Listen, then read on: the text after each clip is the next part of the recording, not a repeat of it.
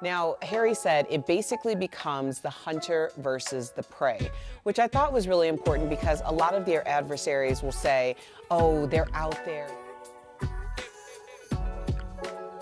If you are a international relations double major from Northwestern, it is hard for me to believe you didn't know that you had to curtsy in front of the Queen.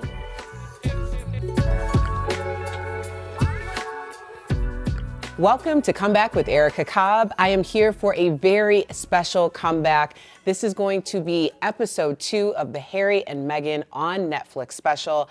Now, of course, last week I introduced you to my co-host from Daily Blast Live and friend, Tory Shulman. Hello, everyone. Hello. She is back, but we've changed it up a little bit. In the interest of transparency, we have been struggling for some studio time. Y'all know. We have been getting so many tweets and messages on social media asking when part 2 is going to drop. So let me be very clear. We are doing part 2 and part 3 today. Today is Wednesday. We are going to come back and record part 4 through 6 on Friday. So by the end of the weekend, you will have the entire installment of the Harry and Meghan on Netflix series. So today, if it sounds a little different, we are recording from my home. Look at this place. We're hanging out here. So if you're listening, go to our social media so you can see our little setup because we're in front of the fireplace. Don't know how long we can keep this on. It's hot. But we're going to have a little fireplace chat while we can. A fireside chat. That's exactly what it is. All right. So let's get this started because episode 2 starts with November 2021, the car security detail. Now, you kind of alluded to this in the past episode about Harry and the way that he acted in the car. Yes. I found this to be my most interesting part of the entire 3 parts. Only because I've always wanted to see what it would be like for Harry to be in a car. And then if you saw there was that paparazzi maybe following him. Right. And so, sorry, we have someone on our show, Daily Blast Live, that does body language, but he was panicked. I mean, he was, it's there, where is it? And I just imagined him thinking about his mom and what to do. And what I thought was such an interesting foil was Meghan's body language. She grabbed the hand. She was very sort of like, whew, it's been a day. And then she said, well, we can go from garage to garage. And then she said, or he said, we'll be with friends in 10 minutes. We'll be with friends in 10 minutes. And I thought, God, that was more intimate than a lot of other scenes, if that makes sense. Yeah. You know, it kind of reiterated to me that Meghan is his calm. Exactly. And that they play off each other, and that when he was in a heightened state, she calmed down. Totally. And based on some of the things that we know, the little that we know about their story, that when she was in a state of emotional distress, that he was her calm. Right. And I mean, when you're talking about relationships, there's really not anything more you can ask for in terms of balancing that. Now, Harry said it basically becomes the hunter versus the prey, which I thought was really important because a lot of their adversaries will say, oh, they're out there, they're on red carpets, they're doing all of these things in order to garner attention. Right. And the attention is clearly there whether they want it or not. Yeah, I mean, you can't look at that footage and not think that's invasive. Right. It's every day, it's all the time. And if you've seen the Diana ones, it's going to the gym and she's like trying to get to her car. I mean, there's no like even personal space between it. So that intensity is not something we see with the American media. And as Americans, we need to be clear that that's different. There are different rules. See, I'm going to push back on that a little bit because the intensity that's there with the British media has always been there with the American media. It's just that it involved more people, and they got together and created some very clear boundaries. Exactly. We talk about Kristen Bell and Dax Shepard and how she really championed for paparazzi not to be able to legally take unauthorized photos of their children. Yeah. So when you have like 2 different sides of the equation, then you see how just a few people coming together and not coming from a source that needs to utilize the media in the same ways as the British monarchy do. I understand that a lot of people have said in Hollywood, you know, they use the paparazzi, they call them, but not everyone does. Right. So when a bunch of, you know, Hollywood elite got together and said, this is unsafe, and that happened right after the death of Princess Diana. It was really because of Diana. Yeah. I mean, we talk about personal space and the idea of like back up, back up, back up. I think just paparazzi in general, which if you don't know is Italian for mosquitoes. And it's because they're buzzing everywhere all over you. And what's weird to me is that after that, it just fundamentally changed after Diana. Yeah. Because the highest stakes of all occurred. Right. We saw it, and you couldn't blame anyone but the media. And exactly. possibly somewhat her driver. Yeah, it changed. I just don't know if it changed for Harry. I just always felt like that pressure never went away until he got here. Well, we're going to get to that because we go from this opening scene of seeing how they're reacting in the car to the different and they're spotting them. Yeah, one was in the garage, one was in the basement, one is bicycling, you know, all of that. And then we completely shift to Mama Doria. Meghan's mother. What was her first thing she said? Did you hear that? The last 5 years have been challenging. I'm ready to have my voice heard. That's for sure. I mean, that says it all. That should be the tagline of the entire documentary. My voice, like my literal voice, not what you think. Right. Yeah. So first of all, Mama Doria is stunning. I gotta take a drink. She's so beautiful. And graceful. And like a ballerina. Oh my gosh. Did you see her move her whole body when she moved? Like she has abs. I don't have. Well, you know she's what I mean? a yoga instructor. Incredibly athletic and physical. Yeah, very strong. Very poised. Yes. I think she has been an unsung hero for the past, you know, since the beginning when they first started dating, because she has been a symbol of unwavering strength, but she has never really spoken. Ever. Silent. Yeah. And I thought what's so interesting is she is to Meghan what I think Meghan is to Harry. Like she's the calm for Meghan, and you could see she physically calms when she's with her mom. I love that relationship. I also loved how her mother delved into when she first learned that Harry and Meghan were dating and how big of a secret that was. And I thought that was such a relatable moment. Like I remember telling my mother, you know, when I first started dating my husband, Anthony, and I told her first because I, was thinking about all of the other factors. Like I was just divorced and, you know, I knew that some people in my circle at that time had some serious questions that they were, you know, they were questioning me about my moves, which at that point in my life, just to be transparent, I was like, you weren't questioning when I was miserable, but you're questioning when I'm happy. That's right. Which is, you know, I mean, that's Weird a red timing, flag. huh? Yeah, Right, it's a red flag, but she said that it was such a secret and she kept that secret. Yeah. And in comparison to the father, which we will, of course, go into, the two could not be more opposite at all. Yeah. Of what, let me just say this, the philosophy of parenting. Yeah. Of what she believes it is and what he believes it Very was. different. Very different. And she made that very clear and was shocked by his behavior. Yeah. I mean, well, because it's so out of her nature. It's like when someone does something that you can empathize with because it's the same move you would have made, Sure. that doesn't produce shock. Right. But when it's the antithesis of anything you would have even dreamt of doing, then I can understand that being a very guttural reaction. Absolutely. So we get to this, and I love the way that Mama Doria talked about the first time she met Harry. Like, it felt like she talked about his stature and she talked about how polite he was.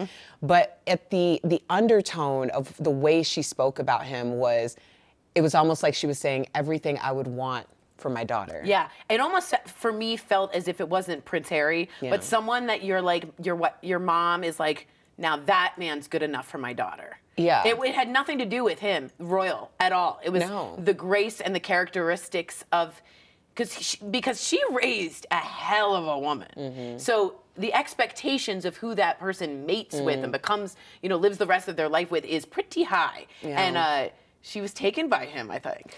Very much so. And she talked about how it was great, until it wasn't.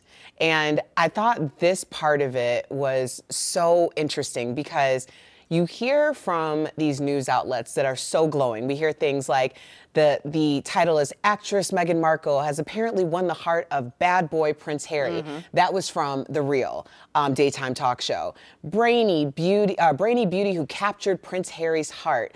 Wendy Williams said this young lady is very philanthropic, works for the UN. She does a lot of charity work, which is probably their original connection.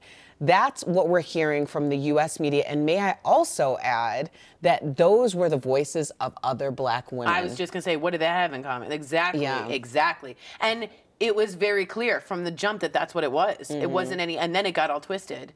It was like, if it had just been that way, the fairy tale could have continued. Right, because, I mean, at the end of the day, we still don't have anything other than maybe she eats too many avocados and she wore a brown hat. Like, weird things to really come for. It's like, of all things to come for somebody, like, Lord have mercy, heaven forbid, not avocados. Not the fruit of the avocados. Good job, Tory. I mean, for real, it's like minor things, and that's why it like spiraling got so out of control. Yeah. Well, speaking of the spiral, we'll get into that. First, you're listening to Come Back with Erica Cobb. We are covering episode 2 of Harry and Meghan on Netflix. So we go from this fairy tale. U.S. media is celebrating like, this. Yes, Meghan, Sparkle Markle, the best thing ever, right? And British people were also celebrating as well, because we have to acknowledge that there are two sides of the coin. And when we're having this conversation, we're not disparaging people from Britain. No, we're not disparaging people from the UK.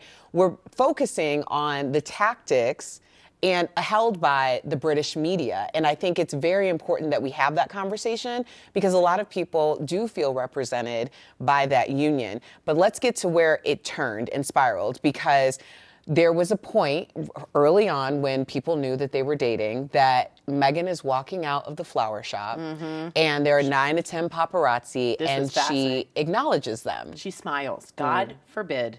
She does the American old, or just not even a wave, just a smile, just say hi. And it was absolutely read very differently in Britain, isn't it? It's, the smile was, you want it. Right. You are asking for this. Which I had never thought of. Yes, I wouldn't have thought of it either. I never thought of this. I would have thought, if someone's speaking to me, then if I don't speak back, especially on camera, it's very rude. It's incredibly rude. And isn't that the opposite? The stiff upper lip, you don't smile. It just is, one is a British way and one is an American way. And man, when he said it though, as soon as he said, it looks like you called the paparazzi or wanted them there, I immediately understood what he was saying.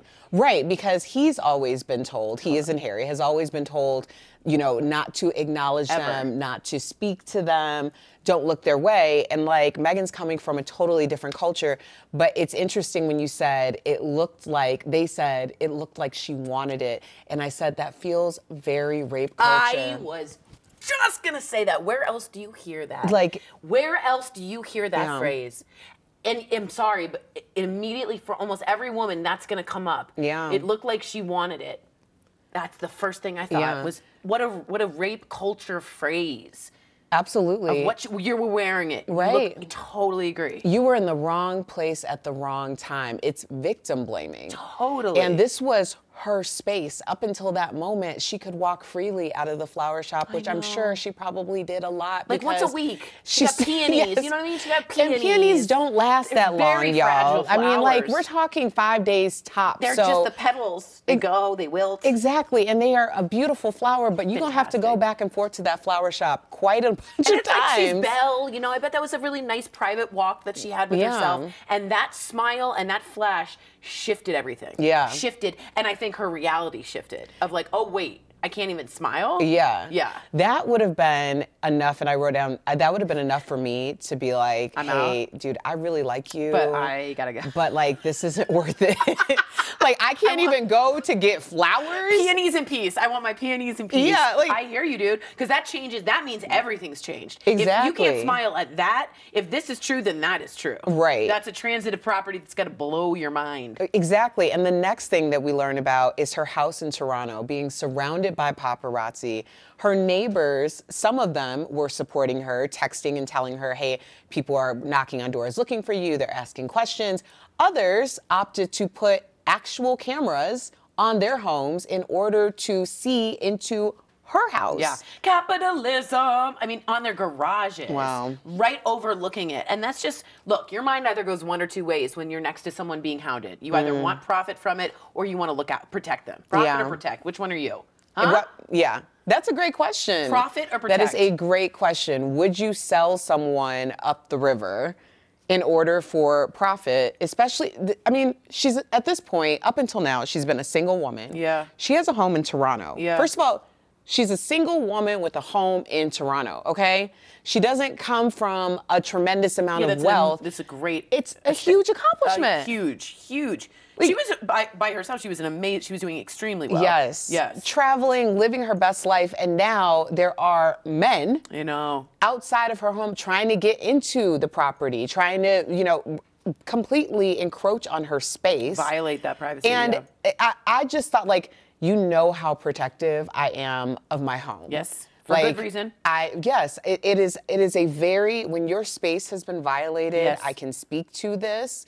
When someone has tried to come into your home, come into your space for nefarious purposes, it puts you on high alert and it gives you a level of PTSD. Yes. This happened to me, and ever since then, if someone is parked in front of my home for too long, I am on security cameras. I'm looking, I'm checking out, I'm making notes of, making sure you can see the driver's license, just in case.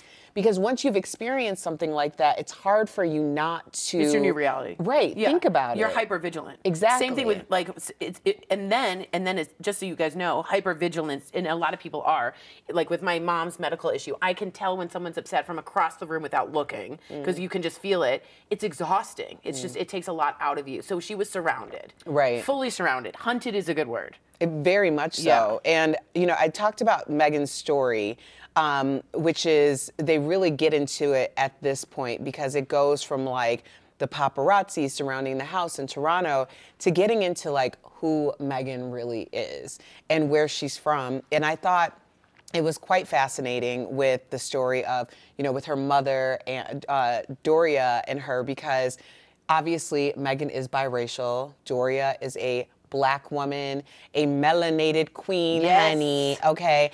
And she talked about people, growing up, people thinking that her mother was the nanny. Mm-hmm. And, the what that does to someone in terms of, being able to maneuver life. And I thought it was interesting from her perspective because I am in an interracial marriage and, we are trying to have children, and I anticipate on some level that this is something that I am going to be forced to deal with the same way that my husband is going to be, forced to maneuver and deal with and learn from.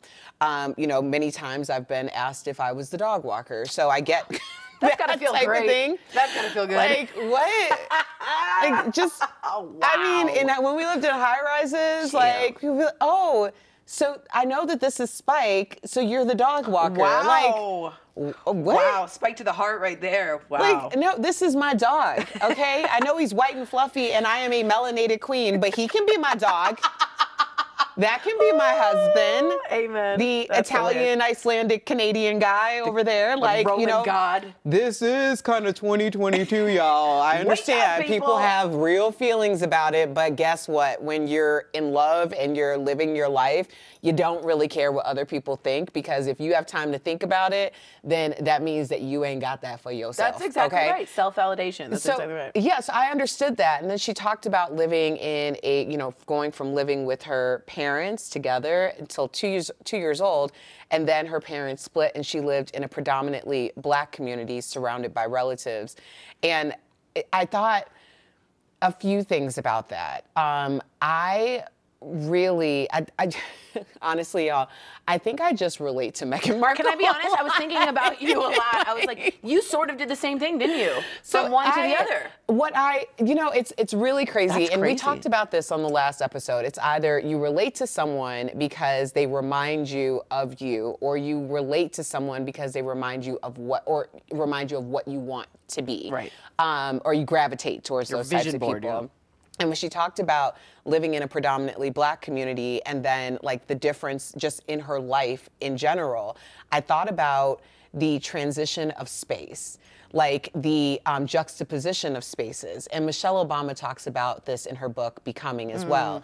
Michelle Obama is from the south side of Chicago. She lived in a multi-generational dwelling. I'm from the west side of Chicago. I lived in that same setup of a multi-generational dwelling. They were both predominantly Black communities. And when I got to, when I got a little older, we moved to the suburbs and I lived in a predominantly white neighborhood. And what that showed me at a very young age is that people can live very differently for seemingly no reason at all until you're old enough to understand that there are systems in place and there are hierarchies in place that afforded, for instance, my neighbors where none of my friends' mothers worked, and I would see coming from the neighborhood that I came from that the mother worked 5 jobs. Sure. If there was a single family home or a 2-parent family home, both parents were working multiple jobs. Sure. And they certainly didn't live in the type of homes that I was seeing when I lived in a predominantly white community. Right. So I started being very curious about life and trying to understand why things were so vastly different between where I was on the west side of Chicago and then where I was in the western suburbs. It's almost like, and I read a lot of survival books, adaptation. In somewhat, the people like those that have gone through this, where you have to go from extreme to extreme, like a binary existence, right? Like from a black to white, literally. You have to learn to adapt almost immediately. Yeah. And it's almost a superpower. And I think about Meghan, and I think about not only did she go from white to black, she also went from civilian to royalty. How many times from actress to non-actress? Yeah. Or, she is really fluid in her adaptation and like a chameleon. And not everyone can do that so gracefully. Yeah. So you and she have that superpower that can be used almost in any situation, really, which is... could be used for good if they'd allowed her to in some ways. Absolutely, absolutely. And I'm not trying to, and for those of you who are familiar with my podcast before you ever listen to this with Harry and Meghan, what I like to do and the way that I operate both on this podcast and on our daytime talk show, Daily Blast Live, if y'all haven't listened or seen it, check it out. Wow, shit. Is we are constantly coming from a place of, this is how I can relate to this situation. Correct. And when you're an ensemble cast, that works really well because the way that Tory relates to a situation is very different than the way that I relate to a situation or anyone else on the panel. And so the hope is at the end of each story, you're getting a little piece of a lot of different experiences. Exactly. In order to paint a picture of totality, but also in order for the viewers or the listening audience to feel like a piece of them was seen as well. Yeah, I think you just have to say there's the danger of a single story. Yeah. I just watched a TED Talk on this, the danger of the single story. Like a prism. You're gonna get, if you're gonna get one side, one of it will be tainted and one won't. So getting a vast amount and facets of that. So somehow y'all can relate to something here where they were the prey to a predator and you had to adapt into a situation. Every human can think of that. Everybody. Yeah. I love that we're getting this prism, so to speak, through Meghan and Harry, but also through the people who they are truly in a close circle and trust and have a foundation with as well. Because hearing from family and friends and, people who, former colleagues was so important to really paint this story. I didn't know that she was close with her dad. Yeah, that was surprising. I just didn't know. I will be honest surprising. with you. I thought they hadn't spoken and when you see video of them early, she was a daddy's girl, like such a daddy's girl. And he's such a kind dad, he seems, and gentle in these old videos that I had no idea that separation occurred so recently. Yeah, that really shocked me. And it broke my heart. It did too. It broke because they were my like right heart. up. She had the support system until like right at the end. But that's what happens. Yeah, to when be the stakes totally get high. Honest, when the stakes become high, it reveals who you truly are. Think about you. I mean, you have so many people that come into your life for a reason, a season, or a lifetime. And when people go from reason to season, and you firmly believe that they're lifetime people because you've been through, you know, so many reasons and seasons, but then it always appears that right before your starship is about to take off, people start to reveal who they truly are. Awful. And that they might actually be an operating as a friend or a family member. God, that's good to look out for. I mean, you've seen it. Yeah, I've seen it. Absolutely. We've experienced those things. Because what happens is, and this, in my truest belief, is that there comes a certain time in your life where occupancy or the capacity to bring everyone with you is no longer there. The ship has too few seats. Right. You can't take them all. Mm-hmm. And I do believe that it's almost like the universe or God or whatever your super or higher power is helping you wean these people out. Oh, that's so good. But when it's your parents. He's going to walk you down the aisle, Erica. Man. He's going to walk you down. And she was trying. I didn't know about I didn't know she was trying. Yeah. That really blew my mind. Yeah, absolutely. In reference to the mom, it really just blew my mind. And we're going to get more into that. You're listening to Come Back with Erica Cobb. We're breaking down episode 2 of Harry and Meghan on Netflix with my girl, Tory Shulman.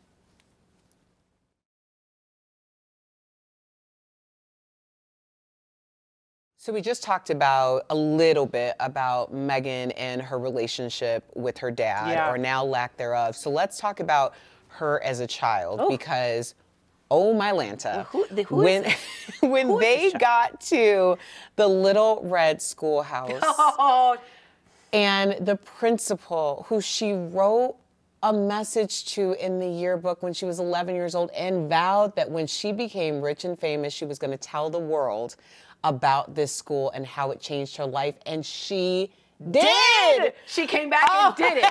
And you know what's so sad, Erica? At first I was like, oh my God, she manifested that moment so many years ago. Like, it was unbelievable to see that moment. But I saw her kind of be like, oh my gosh, here's what I thought. They're going to use that against her. My first thought was the media will say, the British media, and maybe the US media is, she's always wanted to be famous. She's always wanted to be. And I thought, man, I was feeling so good. And then all of a sudden it changed so fast. And I thought, just like the smile of her with the flowers, it just, everything you could use against her, they would. That was such a lovely moment. It was. It was such a lovely moment. Because and then I thought, are they going to manipulate even that? Of course, but I think if you take it out of context, and that's what this whole thing is. Everybody's doing. It's a taking out of context game. But what I saw was a young girl at that point, and a woman fulfilling this wish and desire to say, this school, my place of education, and the people who fostered that for me are some of the most important people in my life that I am going to make sure that the world knows. Like, I don't care if she wrote it. I don't care if she wrote it across the school front door. Like, that is powerful. And then I'm going to let you tell the story, Tory, because you have talked about this campaign that she had rewritten. You talked, it was a Ivory commercial. Ivory soap. You have been talking about this for the past 5 years, and she tells the story. She talks about it, and it just tells you a little bit about her activism. She saw a commercial. It was about Ivory soap, and it was about women cleaning.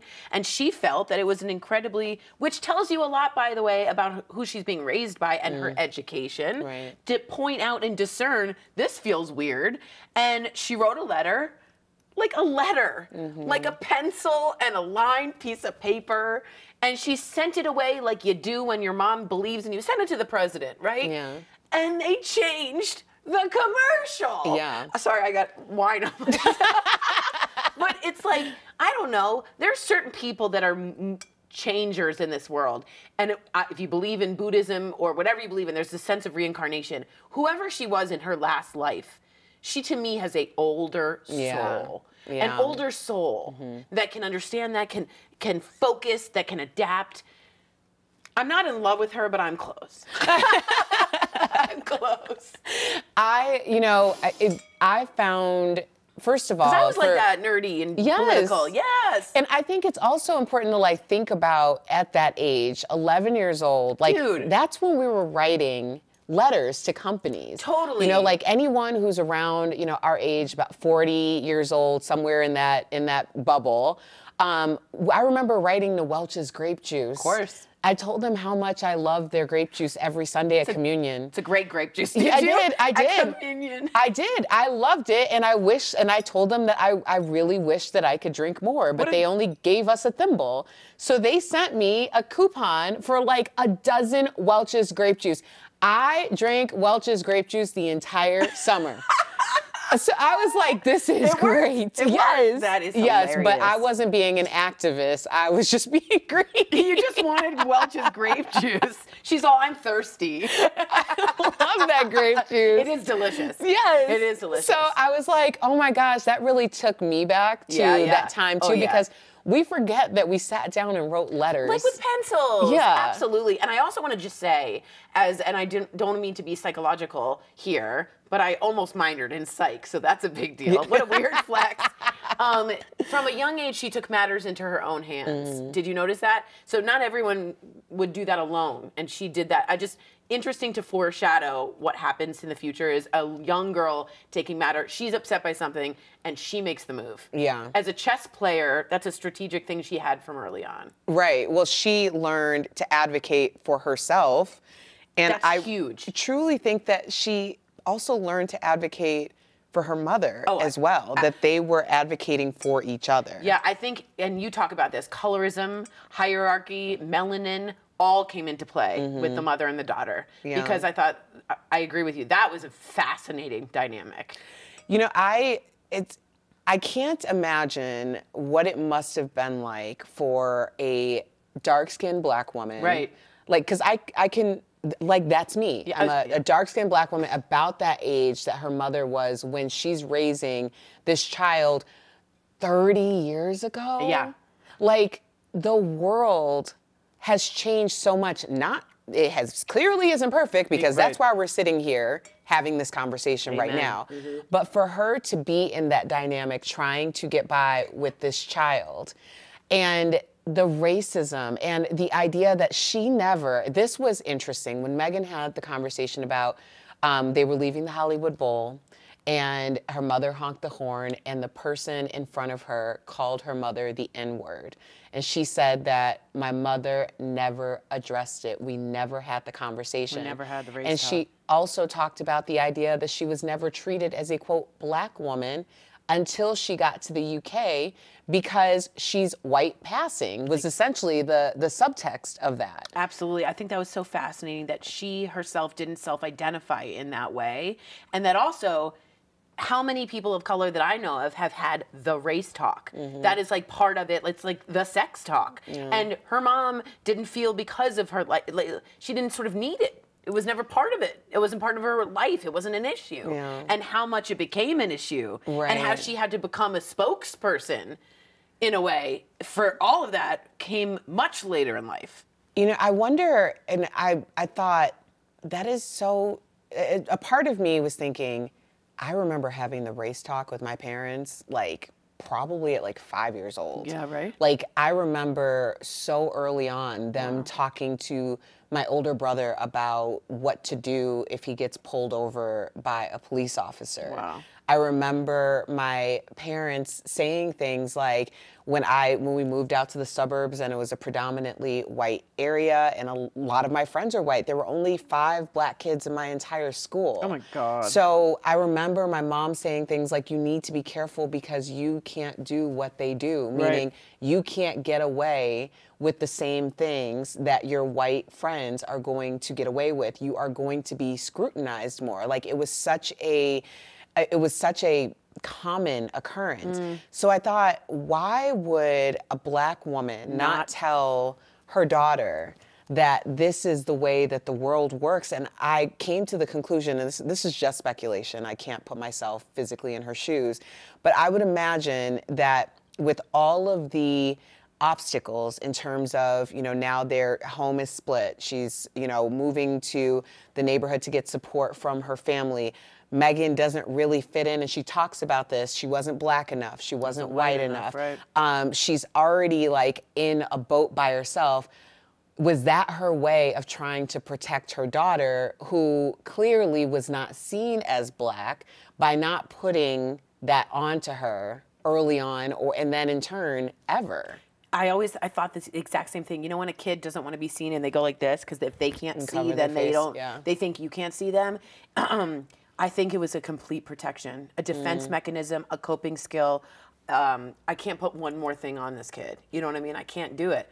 And I don't know if that was a good move. I'm not a parent, and I'm not a person of color, so I can't say that. But I wonder if she wishes she had. She did say that. Yeah. She said, I wonder how much, I wonder how much, I know she said it was like how much guilt or just regret that she never had that. It turned out to be such an important conversation. You know what I mean? And Meghan, in a lot of ways, was very much behind on that. A bit naive, I would say, and fairly so, because she was never told. Right. But like, she stepped into a world in which she was like, everyone's like, oh, she's not like, she didn't know. She just wasn't. That wasn't her life. It wasn't her lived experience. And I know a lot of people, and I've been asked, you know, I think that people felt a certain type of way about her saying that she wasn't treated as a black woman until she got to the UK.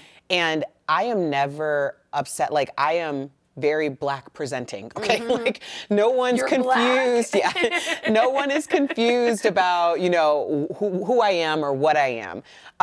But when you talk about someone who, for all practical purposes, Meghan is racially ambiguous. Absolutely. Like, when you start to get into the casting part of it, you understand even more why she wouldn't have identified or understood that.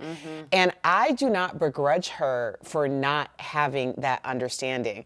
I think that we have done, in this country and in other countries, a tremendous disservice to our future generations by not having the conversation of race and the conversation of what it means in the next couple of decades, when the majority of the population will be of mixed race. Yeah, exactly. We are ill prepared for all of that because it has been met with such resistance from everyone from white supremacists who wish to keep, you know, the white as, you know, Aryan or whatever as the master race or dominant race, but it's also met with so much resistance from internally in black and brown groups. Which is why I don't think her mom wanted her to have to deal or delve into any of that. Because think about it, that's just so much more complicated. And she's already dealing with divorce, and she's already dealing with the move, and I felt like she wanted to keep her safe and happy. Yeah. And as soon as you said that, you're like, and now you can see why, because it's so complicated. Or give Meghan a different reality than what she was facing. Absolutely. I also want to acknowledge too, because we see this, and you're a Jewish woman. I am. And we hear this idea of people want to conserve and make sure that, you know, Jewish people are marrying Jewish people, and black people are marrying black people, and Mexican people, go on and on, are marrying within their race because they want to keep that tradition. They want to keep the blood pure from each race or culture. And I respect that as well. I believe that that is a conversation that earns a sense of duality between the conversation of people, because when you're talking about numbers games alone, it is inevitable that what is happening to our demographic in the world is going to happen because of a numbers game alone. Like, if you just look at the stats. It will be, that's why we're going to have so many mixed race people. So I think Meghan in this moment and her story does represent people in that facet as well. Yeah, I will be honest, I was shocked of her naivete, of no fault of her own, but of the fact that she didn't identify that, I was amazed that she had skirted that whole issue. And I think I just wonder if she wishes she had been taught that earlier. Well, and then also, what a weird juxtaposition for her had she been, you know, walked into casting saying, I'm a black woman. Oh, it was totally different. When she gets to the part where, you know, she's getting this acting career and she's getting breaks. Yeah. I thought the Suits conversation and that entire part about her job on Suits, because first of all, this is something, it made me think of you, because she's like, all I wanted was a network show with longevity. And when we first auditioned for the show that we're on, that's in season 6 right now, Daily Blast Live, I remember having that conversation with you. That's exactly right. That's all we wanted. I just wanted it to be stable. Yeah. We just wanted the stability of it. I also can't get over, there's one part in the montage of her at Suits, and they were always like, she was so up, she was so, you know, bubbly. And there's one part where they're doing like a reel, and she's doing like a dance move with the 3 of them, and she just looks like, I don't know, from what you hear from what I've heard of, like, the diva, she seems so undiva. Yeah. Do you know what I mean? She seems like one of us on the set of, like, DBL. Yeah. She just seems, like, funny. She seems cool. She seems with it, down to earth. And I didn't know what to expect from her thing on Suits. She just seemed really cool. Well, because she had a chance to live in her most authentic self. Yeah. The writers actually wrote to her experience being a biracial woman. I thought that was rad. That was the first time that she had been seen in that way and able to emote and act and be at work authentically. I was going to say, and honestly express that. Exactly. Which is, I mean, anytime you get to live in your authenticity, it is the most freeing. It makes you the happiest. And I thought, wow, like, it's great to see her like that before all of the drama. Yeah, right. Because it was a juxtaposition, right? And it went away. And when she was dancing, I thought, how carefree. And I thought, oh, just a few months. Yeah. It's like getting close to the waterfall. You know what I mean? And it did change. It changed vastly. Yeah. You're listening to Comeback with Erica Cobb. I am here with Tory Shulman, my co-host from Daily Blast Live, to talk about Harry and Meghan on Netflix episode 2. So we get into from the cute, well, I think we skipped ahead, so we're on the Suits and all of that. But we do a breakdown of the media and the population of the UK. We learn that 3.5% of the population of the UK is black, and of journalists in the UK, 0.2% are black. That was bad. Which really shows you how the narrative is shaped and through whose lens it is shaped by. Harry said, we don't see the world as it is, we see the world as we are. Mm-hmm. And I thought that was important, because that is always the thing that we say when we call for representation, because we need more people to see the world as they are in different lenses. I was gonna say, you need people, what's that Hamilton show? Hamilton song. The room where it happens. You have to have people in the room. If you don't have people in the room, if you have 0.000 blah, blah, blah, you're never gonna understand, and be expected to understand in some ways. Like, how could you understand? And so the idea, and I also, to be honest with you, thought London was much more organically sort of cosmopolitan in that way. And we learned a lot about that, I thought, too. Oh, yeah, for sure.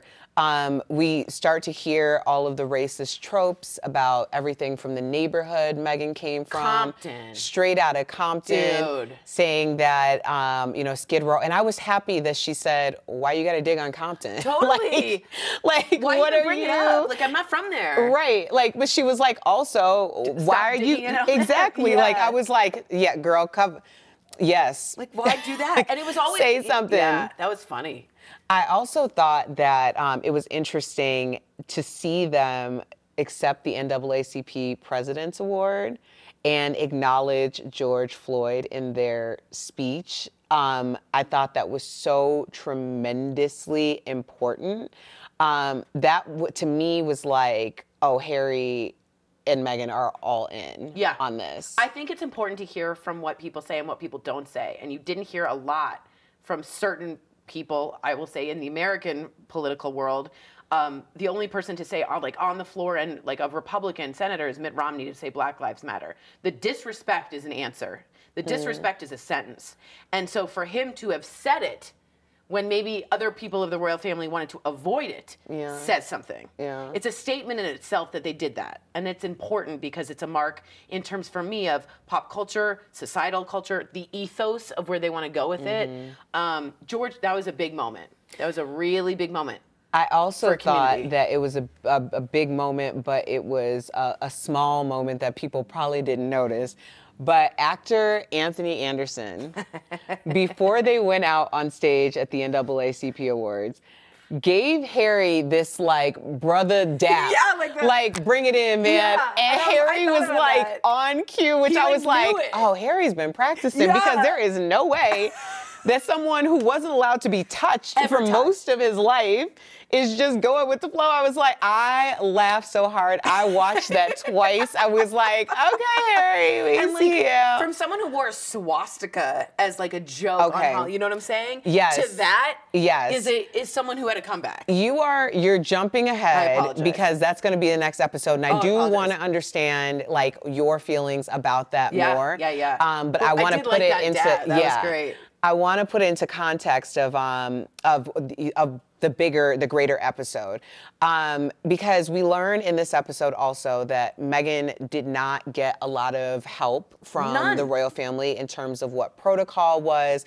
She talked about the idea of curtsying to the Okay, queen. the curtsy. We got to talk about this. The curtsy. It's Yeah. gone everywhere. And on my feed, I got to be honest, everybody's saying that his body language, when she did this, let's all be clear, and a lot of people said he looked over and was like a little uncomfortable. Yeah, I don't, saw that. I don't disagree with Yeah. that. I don't disagree with that. And I have to say, it was like a cultural thing that he's like, this is very normal for me and it's not normal for her. Yeah. I also have to push back on one thing. If you are a international relations double major from Northwestern, it is hard for me to believe you didn't know that you had to curtsy in front of the queen. Now, she probably thought it was more casual, but I can understand people being confused by that, at Yeah. least bringing that up. Does that make sense? No, I do. I And I understand hate saying that, exactly. but I'm no, like, no. But you the want curtsy was to. big. But you want to give true feelings about it, Yeah, and like because that felt weird to me. I agree. I agree. I do think that it would have been like, and I maybe not 100%, but like your husband who isn't Jewish, No. saying that something that is a part of your Jewish culture read silly. Well, he did think matzo ball soup was just mozzarella, like a ball of mozzarella in hot water, which is funny. But yeah, you're right. Ciao. It's like cultural. But that was the only part I felt. Is she's so educated and so knowledgeable and so cultural? I would have thought she would have known. You at least do a small curtsy. But I think, But maybe she didn't. honestly, I don't know if that would have dawned on me. It would have. No, I don't think it would have, because The Queen I of think England? I really don't think it would have, and maybe that maybe that says something about me. But I thought when she explained it, because I'd be like, okay, are you gonna curtsy to Big Mama? Because I expect you to curtsy to Big Mama. We're going tit for tat, okay? versa. Right. Show her the respect she deserves as well. Right, that's right. That's No, very I funny. think that the way that she explained it, and it wasn't even necessarily explaining it, on its surface, was that she didn't understand that the formalities from the outside Were the same on the inside. were on the inside. Which is true. But Right. I thought, I don't know, that was the one part I could understand people sort of, and Harry did look uncomfortable. And Yeah. it's like when Brooks or someone wouldn't know something particular about my culture Yeah. and was being funny about it. But that was the only time where I was like, ooh, I don't 100% believe she didn't know.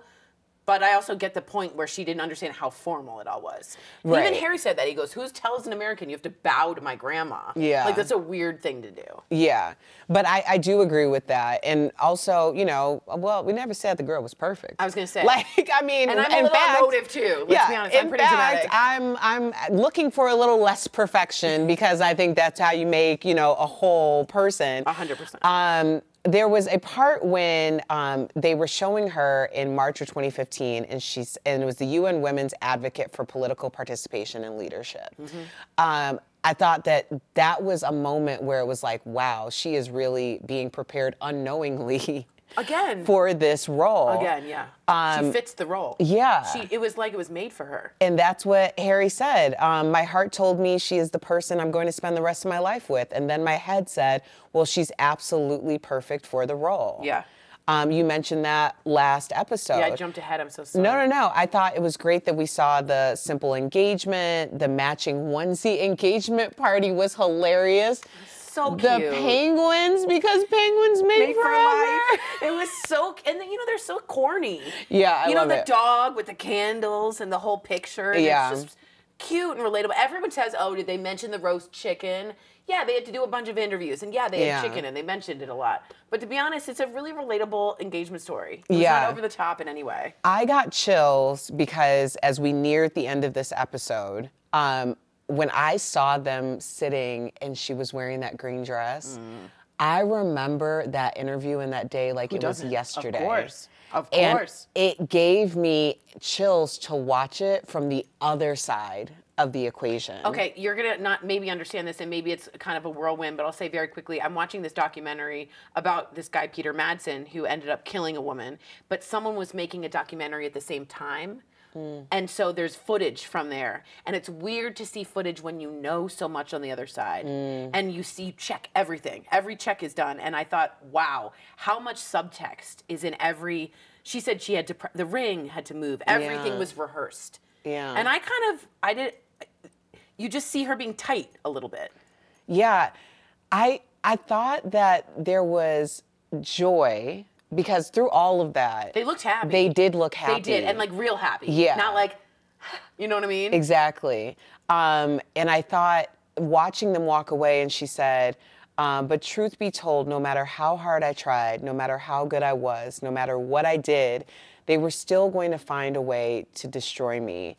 And I just kept having flashbacks to the NBC tactical security team in Toronto, having to have a tactical driver get her through paparazzi, and the hunt being on when they were so far away. She had to do that by herself. Oh yeah, I mean her life for real, even behind, there's a picture of her behind the gates of Suits when things have changed, and she was all happy. Again, that one shot of her doing that dance, TikTok dance, and then she's like this, and she's covered, and they had to get her in and out, and it's another adaptation that she went with. Right. But was dramatically different. And again, I can't emphasize that Diana, which is, again, the goddess of the hunt. It is so eerie to think how hunted they were and how real and high stakes it was for Harry. It's not like it could happen. It did. Yeah. It did.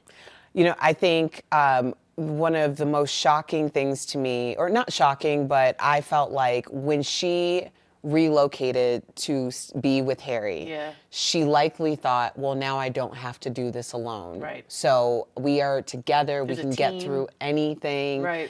And then realizing that they're going to have to get through much more than ever anticipated in order to eventually get out. Yeah. And so seeing them walk away with when she was wearing the white coat was so important to the next part of the story. So we are gonna get into episode 3. This has been Harry and Meghan on Netflix. The recap on Come Back with Erica Cobb with my girl Tory Shulman. Hi there. Yes, we are gonna get into episode 3 next. So give us a review. Let us know what you think. Follow us on Twitter. Where can they follow you? At I am Tory Shulman. And that's Twitter and Instagram? I think so. Yeah. I think so. And I am at Erica Cobb on all social media platforms. Stay tuned for episode 3 because we are going to get into the nitty-gritty of the British slave trade. Hello. And the monarchy.